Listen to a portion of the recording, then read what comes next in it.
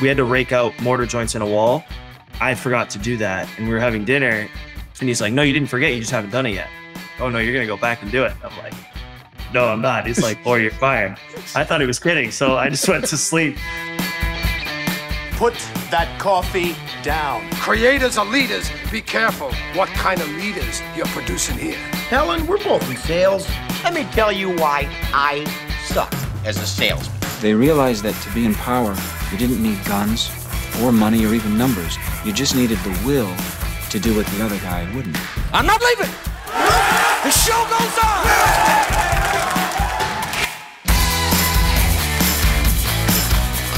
Well, hello there, friend. Welcome back to the Construction Leadership Podcast. I am your host, Bradley Hartman. Every now and then, we have a guest who comes on the show, and despite the research that we've done and the questions that we go over, we have a plan for what we're going to talk about. And then we meet, and all of that goes directly out the window, and it just feels like I'm talking to an old friend. This is what happened here with my new friend, Mr. Matt DiBara. He's the CEO and owner of DiBara Masonry in Los Angeles, California, and the CEO of the Contractor Consultants. So Matt was raised in the industry, fourth generation Mason, first day on the job. He was 9 years old in the great state of Massachusetts. Fairly certain that is illegal, my friends. You cannot put 9-year-olds to work. What is this, some 18th century textile mill outside of Boston? You can't put kids to work. And yet, Matt did. He started learning at 9 and has continuously worked at DiBara Masonry.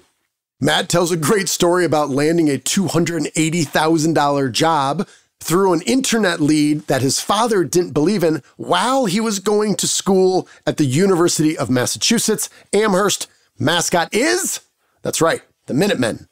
Upon graduation, started working full-time with his father, and from 2015 to 2019, they grew the business nearly 5 times, and then Matt said, we got the recipe, and I'm sick of the cold. So he moved the whole operation. When I say the whole operation, I mean him and his recipe for success to Los Angeles, and has built his company out there.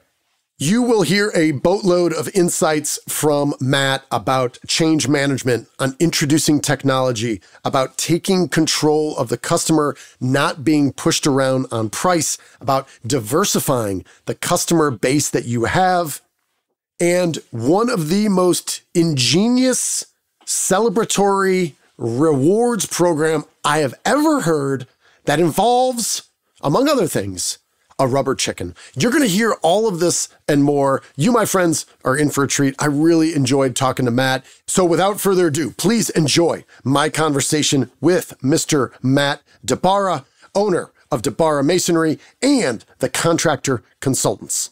As always, thank you for listening. Matt DiBara, welcome to the show. Thanks for having me. You got it, man. You're a pro. I listened to like several other podcast episodes that you were on, and every one of them I learned something and picked up something new. So I was really excited, and thanks for making time. Glad you're here. No, I appreciate it. Yeah, it's a trial by fire. Yeah. So let's start right there. Let's start with fire. You had mentioned family business. You got to perform. Said you were fired 3 times by your own family business. Just curious, what ages were those? Because if that was all like in like a 90-day period, that would be crazy. Thankfully, I learned. I think I was deserving of 2 of them. One was probably my dad having a bad day. And one I was like 15, 16. It was early. I had a little bit of a chip on my shoulder. I was trying to come in as the boss's son, right? And that was a little bit, the picking up trash and like being the bottom on the totem pole type thing was good for the first couple months. But so that was one, and then taught me respect, right? And it was like, this is how it's going to be. Okay. Second one, we had to rake out mortar joints in a wall, and I forgot to do that. And we were having dinner, and my dad, we were talking about the day, and he's like, no, you didn't forget, you just haven't done it yet. And I was like, what do you mean? He's like, oh no, you're going to go back and do it. I'm like, no, I'm not. He's like, or you're fired. I thought he was kidding. So I just went to sleep that night, and the next day he was gone like 4 o'clock, 4:30, and I was at home. So that was the second one. And then the third one was later. I was probably 20, and he was just, I think, having a rough day. But yeah, 3 times. To clarify, his expectation was, oh, after dinner, you are going out in the dark and you will finish that job today. Oh, 100%. Well, I forgot to rake out the mortar joints and they were going to get hard. Oh, you have to go yeah. and hammer, chisel it out. So he's like, you can do it now. Or he's like, tomorrow it's going to be a nightmare. And I was like, I'll just do it tomorrow. And he's like, no, you need to do it tonight. And I didn't do it. So I learned that. I often think about this. And so I grew up in lumber, building materials, and construction because my old man did. Love the guy, obviously. Could never, ever work together. And I'm always kind of curious about fathers and mothers and their daughters and sons that are in the business and what they take away from it. As you look at some of the key lessons, the key leadership lessons that you picked up from your dad over the years, what comes to mind that you say, oh man, well, whether I think about it, I got this from him, and just, being on the job site since you were 9, you just soaked it up. What stands out to you that was most impactful in your leadership style? The biggest thing was just the structure of it. And what I mean by that is the fact that my dad could do something that a leadership style that maybe didn't work the best, right? He would do something and then he'd leave, and then the crew would complain the rest of the day about what he did. So I got to live in 2 worlds. I got to live with all the stress and struggle my dad had, and going, at night and like having to write up contracts. And I got to see all of that. And then I also got to see the crew. And, if my dad got frustrated because he was more old school, and if he got annoyed or something, or maybe he yelled, lost his temper, was like, I can't believe you did this, guy. And he would just leave, and the guys would be like, man, your daddy, and they would complain for the next 2 hours. And I'm like, that doesn't work. So I learned by the structure of being able to see. And then there would be times where my dad would do things. He'd pull someone aside. I'd be like, I don't know what he said. I'm going to ask him tonight. But that changed how he worked for the next month. And so I could see I could see both sides of the coin. And that really helped me because it was like understanding what he did that had good impact. And I could always see what he did that maybe didn't work. Sounds like just a fantastic laboratory, right? Where you can see like, my gosh, you just gave this guy a little bit of encouragement. This guy was on fire and probably was doing 20 or 25% more in terms of productivity. Also, the way we approached, the morning huddle and getting the work started, these guys were bitching about it for the next 2 hours. We probably lost 20% of the day based on that one interaction that happened at 5:30 in the morning. I can only imagine seeing both those sides was just fascinating. And probably, did you find that over time, the experiences that you had and what you saw made more sense as you got older? It was kind of like a curve. I think I'd go through peaks and valleys where it was like things would make sense and I'd break through a level of learning or knowing. And then I'd be like, gosh, I really don't know. And then I'd learn and understand again. So it was kind of these peaks and valleys. But yeah, things started to connect more. My dad didn't say a lot of what he was doing. My dad was a doer. He'd be like, move this over here, then do this, then do that. And I'm like, why over there and not here? And so it took me many years to really understand how he would schedule projects and balance crews, and why he would say certain things to owners, connecting it wasn't until I could connect everything. I was probably around 18, 19 when I was running, 3 crews and we were doing government jobs and I was doing commercials. I'd stop at 3 or 4 projects, meet with site supers, owners, reps, I was doing all that at 18, 19. So that's when it all kind of came together for me. So tell me about this decision to say, hey, this is working. We got a good little recipe going in here. We're on the East Coast. I'm going to take the recipe. I'm not going to take any of the talent other than yourself. And you are going to go to the opposite coast in California where you didn't know anybody and set up shop. Tell me about that decision and maybe that process and that time of your life. So there was a little bit of lead up. So I was working with my dad and we grew the company. So from about 15 to about 19, we grew the company about 4.5 times. I mean, we were hitting government work, prevailing wage work. We were doing post offices, and it was really impressive to see the company grow. And that's a huge testament to what my dad and what they had built. They had that foundation already there, but I brought a new sense of, the computers and technology. And I wanted to really kind of elevate the brand. And that's when it took place. We started to struggle a little bit though, 17, 18, 19. It was like, hey dad, am I going to take this thing over? Right? Are you going to step aside? What's going to happen? And so to make a long story short, there was a time where I saw, you're going back now, I think 14, 15 years, but I was starting to see the internet become a big thing and websites and all of that. And I said, we really have to get on these bid platforms and advertise and just really shift the business. And he's like, Matt, we're doing public work based on the bid requests. He's like, we're doing a ton of word of mouth. We're in with all these GCs. He didn't want to do these lead platforms that it was like Angie's List and Home Advisor and Service Magic, like all these old school platforms for the residential division. And so we butted heads, and I was in college, and he's like, said, if you think you can do better, just do it yourself. He's like, work for me, do the bids. He's like, but you're in school, go ahead. So I got licensed in school, bought a pickup truck, and started going to appointments on nights and weekends. And I ended up growing this company. I was doing foundation repairs, chimney, anything I could do in 2 days. So a Saturday, Sunday is what the jobs I would take. Okay. And was running the business for about 6 months, making money. I had a few friends. Ended up needing to get payroll, workers' comp, because it just started to grow quickly. And I gave my dad a big stone restoration job. It was like 280 grand. I called him up. I'm like, hey, this is too big for me. I'm in school. Like, if you want this one. And he ended up selling it. And he's like, where'd you get it? And I said, it was on one of those lead platforms. It cost me $27. And he's like, you're kidding. And so that was the kind of the start of my confidence of like, hey, if you're not going to make room, but it created enough space where I was like, I enjoy working with my dad, but I had also at that time visited a friend in California, and I was like, I hate the cold, And so that was kind of the recipe for why I decided to make the trial out west.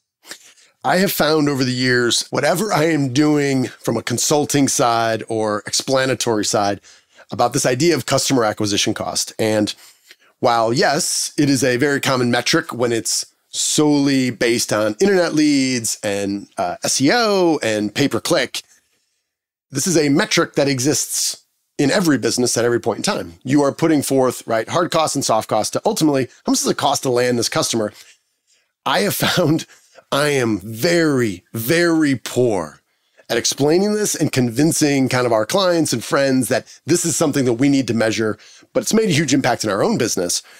What have you found, or what ways, if you think about our audience of construction pros, as you think about both online and offline, this idea of customer acquisition cost and its relevance as they look to continue to grow their business? So I broke into this in 2 stages, right? For me, I saw what happened during the Great Recession. I remember going to my dad's friends who had $10 million homes and big businesses, and we were buying their equipment.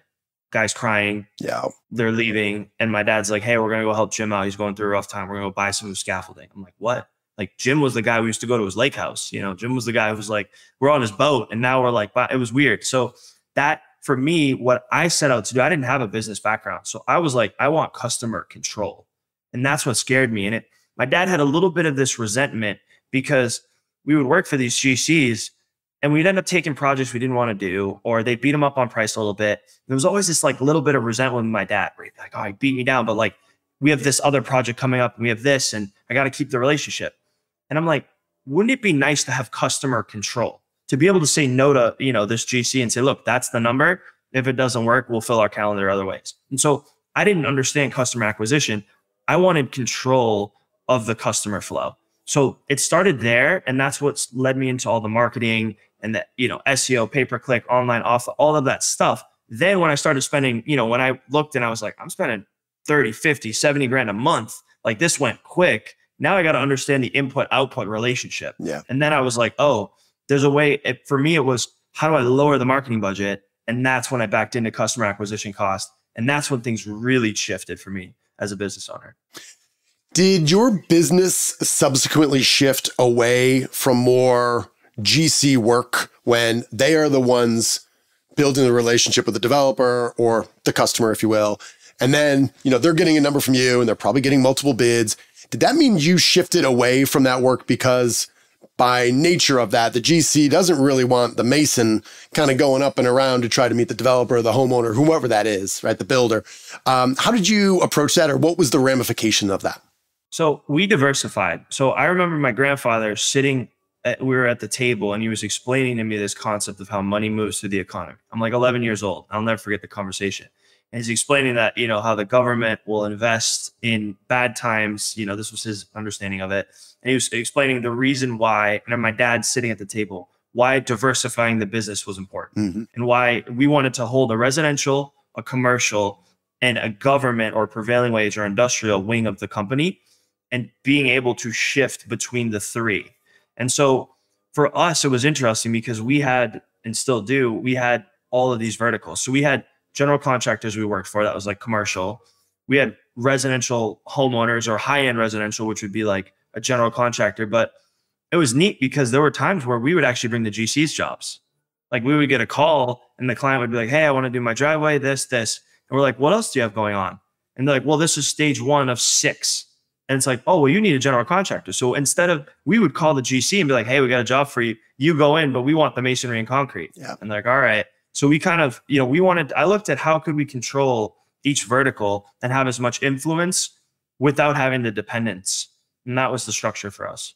Dude, I love that quote, the influence without the dependence. And also the ability to say no or not feel like you're getting beat up on pricing or you're 2% high comes when I brought you over $1 million with a business last year. I'm looking out for you. You're looking out for me. At the end of the day, we do it right the first time. Everybody wins. The developer, you win, I win. So I love that. If we've got folks that are listening and saying, hey, Matt, sounds great. However, whether it's a product line extension or diversification means you are deliberately starting kind of new territory. We're reallocating resources. We're going to do less of what's made us successful to do this. I don't know. Seems hard. Seems like it's going to be a fight. But if we have people who are interested, what might be maybe the first step or two for folks that really intentionally want to begin to diversify their own customer base? So I looked at it like an R&D lab, research and development lab. Because again, I don't have the business background. So I just looked at it like, I'm going to take a small amount of money and a small amount of time each week and continue to push this forward. So I didn't take it as like, I see businesses and they're like, I'm going to open a commercial division. Or I'm like, we never did that, or the government side when we started doing it. We were like, okay, step 1, who gets the work and how? Mm-hmm. Step 2, let's talk to some people and understand it. Step 3, let's put a little bit of money and time into this, right? Because that's usually what moves the needle, one or the other, right? Money and investing in people or doing bids. And you're talking about stuff that took place over a 5, 6, 7 year period. Okay. That we played the long game with. Like I very much look at it like research and development. I understand on my P&L what amount of money I'm willing to lose each year. And because for example, we were doing remote estimates for clients 3 or 4 years before the pandemic, right? Like that was part of our research and development was I was always looking at where the market was going, where I felt I was dependent. For those listening, whenever you feel that frustration, there's usually something really good on the other side of that. And what I mean by that is like if a GC is like, hey, can you do 3% better and you're frustrated? The root issue for us was we were dependent on that work. And so then I was able to untangle that and figure out what the solution was. So like all of those little frustrations or any area where you're like, oh man, this person didn't show up today, that's on my team, or any of those things, there's usually a gold nugget on the other side of that if you start to untangle it. Yeah. What have you learned in terms of being a leader, introducing change when it comes to technology? I'll often talk to leaders and they'll kind of frame it like, well, hey, we got AI and it's new and it's different and there's all this stuff going on. And the last 2 generations were essentially raised with iPhones and everything's changed. And I will just say technology, though, that changes how we work and productivity and forces an older generation to say, what the hell is this? We've been successful doing it this way. This is a thing that's been happening since cavemen. So technology in a real broad sense has been happening for a while. However, I do think there's some unique challenges that are taking place on the job site today with the introduction of technology that can have big ramifications, but it's also adding a lot of turmoil. What have you found has been successful when introducing new technology to folks that are in the construction industry? This is a tough one. So I made the mistake here quite a few times of getting a little bit of shiny object syndrome. Yeah, you made both. Yeah. Yeah. And so over introducing things, getting team fatigue, being like, oh, another thing that's going to save the day. So what I learned about 2.5, 3 years ago was I need to be really selective and I need to take my time with it. Like when we upgraded our CRM or we started doing certain automations so I think it's this balance of not moving too quickly and just trying to pull everything in and being like, we're going to be a tech construction company because that's the wave. So I got away from that, but I was that for a little bit. I thought tech could solve everything. And then on the other side of it, also realizing that if you zoom out far enough and you look at this in the macro picture, that if you don't involve any technology, that at some point, if all your competitors do, you're going to be sitting there going, wow, like I think of like the yellow pages or, the blue book or back in the day when it was actually the blue pages for businesses like that. I think of those things and I go, there are clearly patterns and trends that do sneak up on us. Kodak is a great example of that. So I try and find the balance and I limit it because sometimes there's a little bit of what I have to leverage that a little bit of blind trust or a little bit of kind of trust equity of like, hey, there's nothing I might be able to tell you right now or show you or graphs or like, there's nothing I can do to really get you to buy into this. Just trust me because all of these other things have been right type of situation. Yeah. And so if I have to rely on that, I want to do that sparingly. And that's where I made my mistake was I was pulling that card, but I was doing it all the time. And then they were like, well, Matt, this didn't work. And I'm like, man, that's a good point. Do you have a recent example of something that passed through your filter and you said, okay, as I look at, and it sounds, when you were talking, I'm like, you are speaking my language. This is very much how I think, where I will just dip my toe in the water and I get really excited. And then I want to rush out and then I'm like, what am I doing? I've been doing this for 6 weeks. Why don't we give it 6 months? Let me be kind of the guinea pig for it before I start pushing something new on my team that's kind of in a groove right now. Do you have something recently, Matt, where you said, hey, let me give you an example. And we were looking at this for a while and finally we got to the point where we said, okay, it's past this filtering system for Matt DiBara. You are now going to leverage some of that trust and that equity that they've given you to say, we're doing this. And, but I need you on board and maybe early results or I don't know, kind of going back over the last, 2 or 3 years, if anything comes to mind. I mean, there's been a few.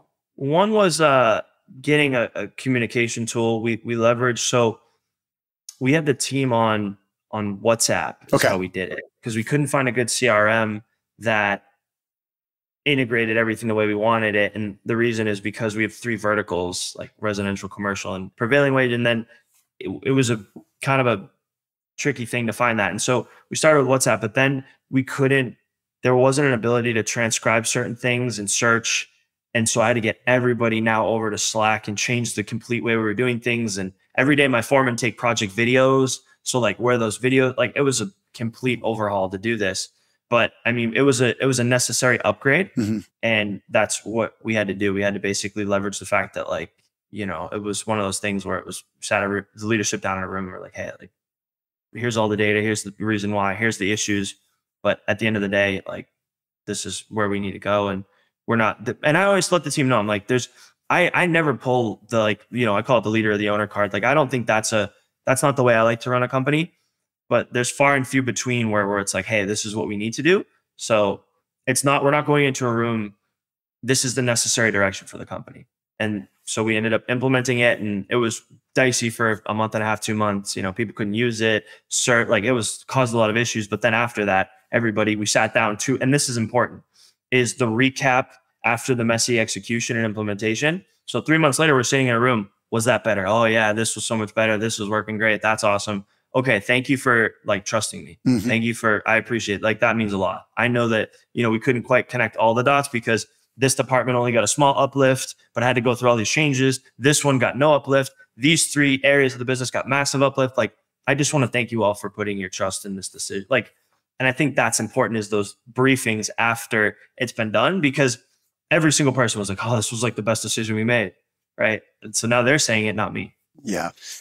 So is Slack still kind of one of your primary communication tools that really helps you do the daily communication, the videos and things like that? Yeah. Yeah. We use that. Okay. That's cool. Well, I found too, I think earlier in my leadership journey, I was not good at this where I was kind of a burn the boats kind of guy.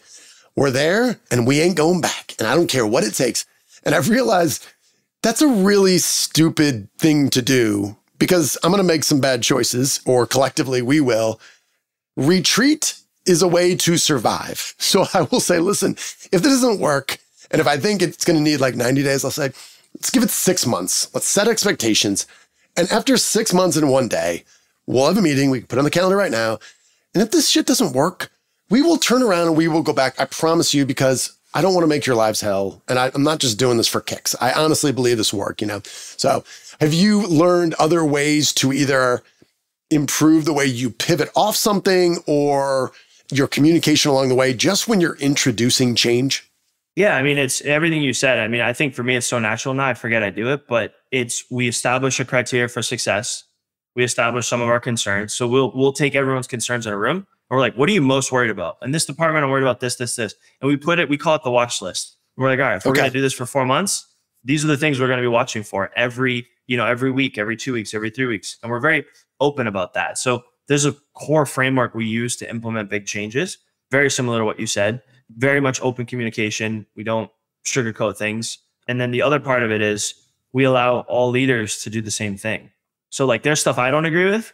And the team now will be like, hey, Matt, can you trust me on this one? I'm like 100%.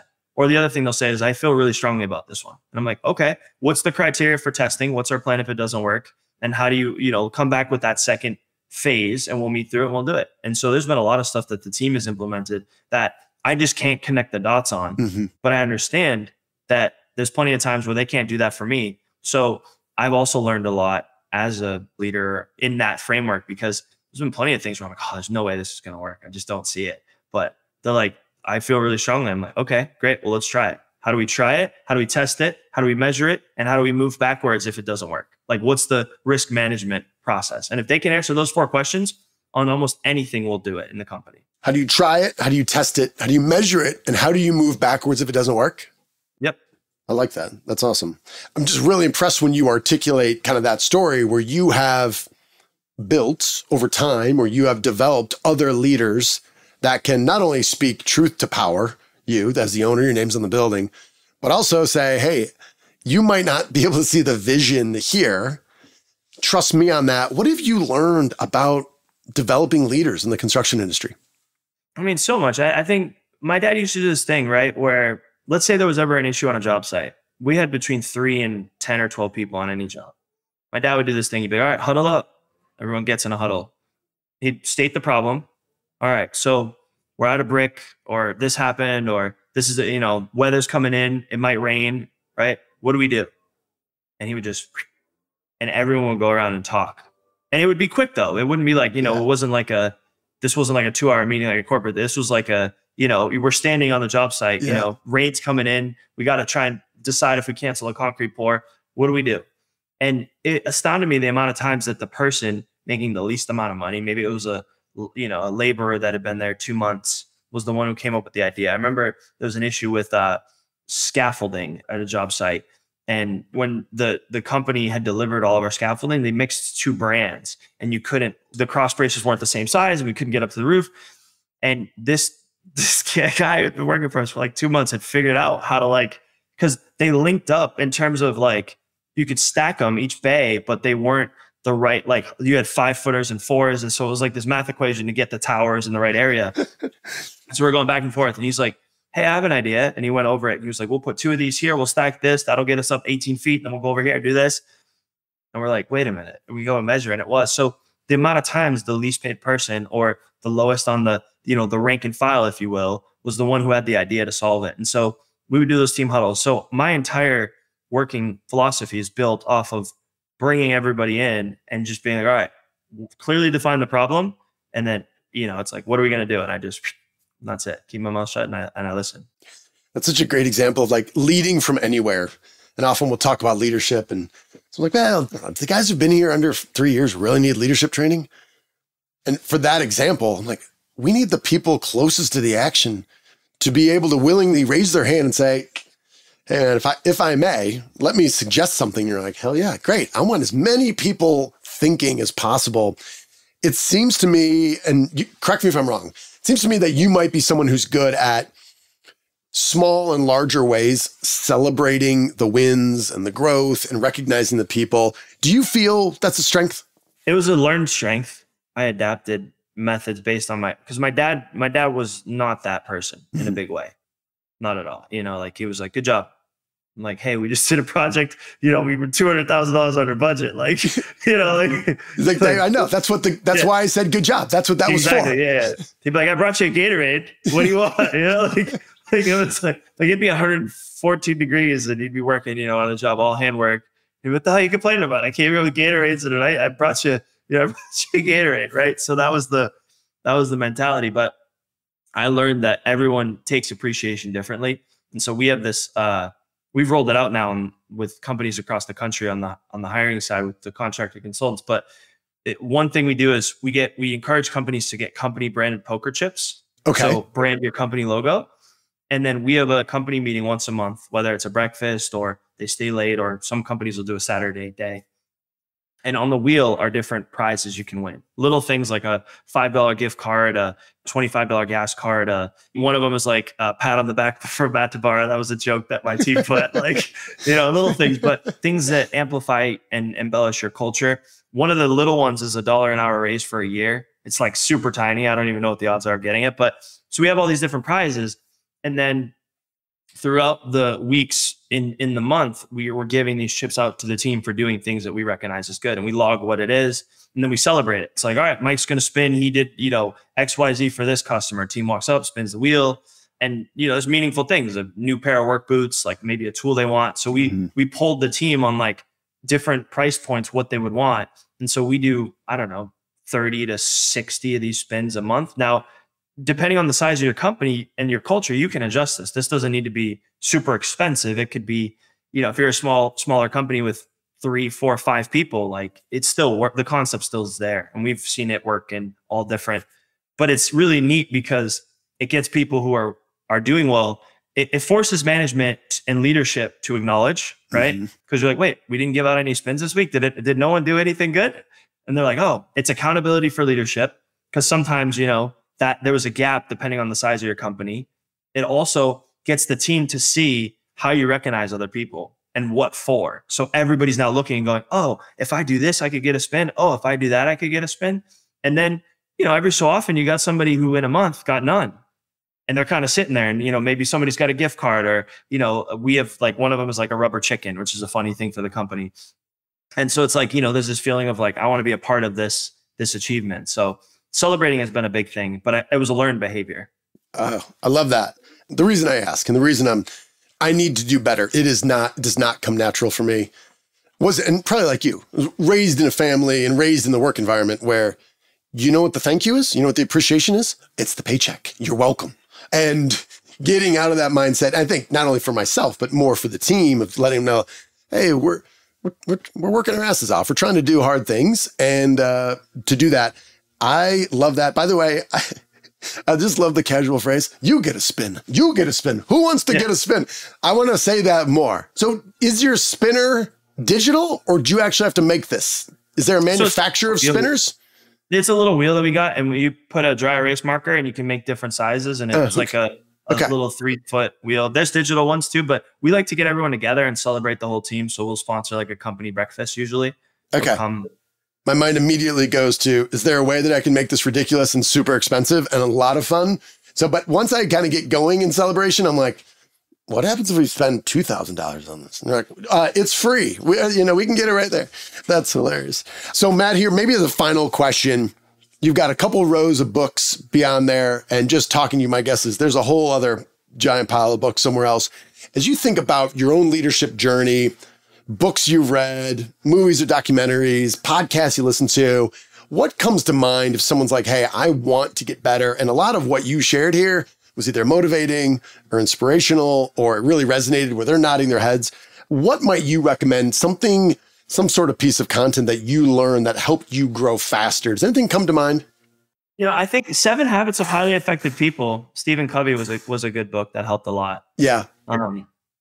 The concept of being effective versus efficient, I think is a big distinction in our world because we're always up against timelines and deadlines, but there's also a human component to it. But a lot of it was, I just looked at people that I saw and I'm like, did they get the reaction?